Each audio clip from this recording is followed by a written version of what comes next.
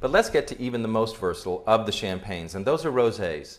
Just like the other champagnes, you may have a non-vintage rosé, you may have a vintage rosé, and you may even have something that's a prestige cuvée that actually is another level above that. Perhaps it's from a single vineyard, perhaps it gets a different type of vinification, meaning it gets a little bit more handcrafting and more care.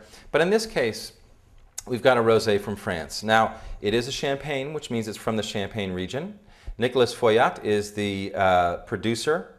In this case, it is a rosé, and it doesn't have a vintage on it, so we know that it's a mixed vintage or a non-vintage.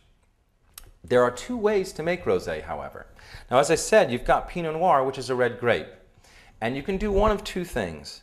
You can either take white wine and red wine and mix them together, or you can use another method called saigner, which means to bleed.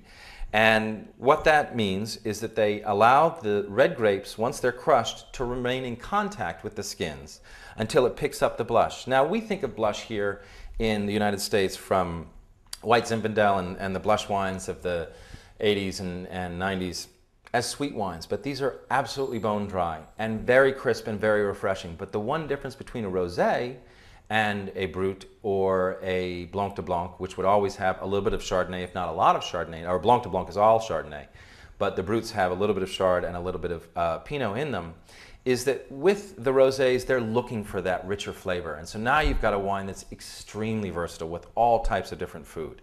It's crisp enough to match with fish. It'll work with white meats, pork and chicken, but it also works very well with red meats, whether it's duck or beef or lamb. It really, really works very well.